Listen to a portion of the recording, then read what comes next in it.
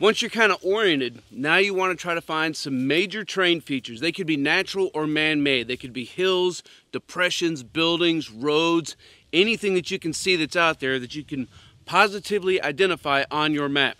A few weeks ago, we walked through this, and it's called Resection. I was on the coast, and I look out, and I see an island. And so I shoot an azimuth from where I'm at to the tip of it.